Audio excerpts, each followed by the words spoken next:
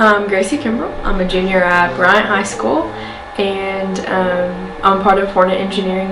I work on some prosthetic projects because I want to be a biomedical engineer. So Emma, who I created this hand for, is a kindergartner in our school district.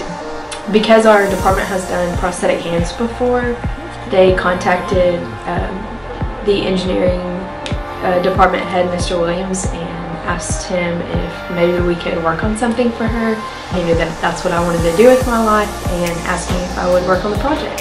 Okay, so these are the parts that we're about to 3D print for Emma.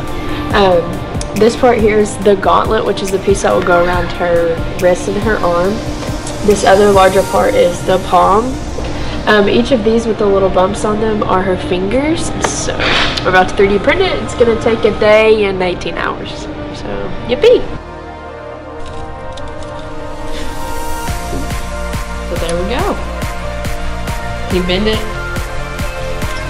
You like pink better? You like pink better? Yeah. Then we went to present Emma with it, and she was really happy. We're still in the process of perfecting it, but it's been good. It's been really fun. My friend. Well, we're working. I love pink a lot. Just seeing the smile on Emma's face whenever we presented her with her robot hand, as she calls it, just really meant a lot to me, and knowing that I can make a difference in her life just using what I've learned in high school. So I'm really excited to see what the future holds, not only for me but for others who are also interested in this, and for other little boys and girls like Emma. Hey, do you want to look at it? They didn't say when you're getting your robot hand. Well, now you have it.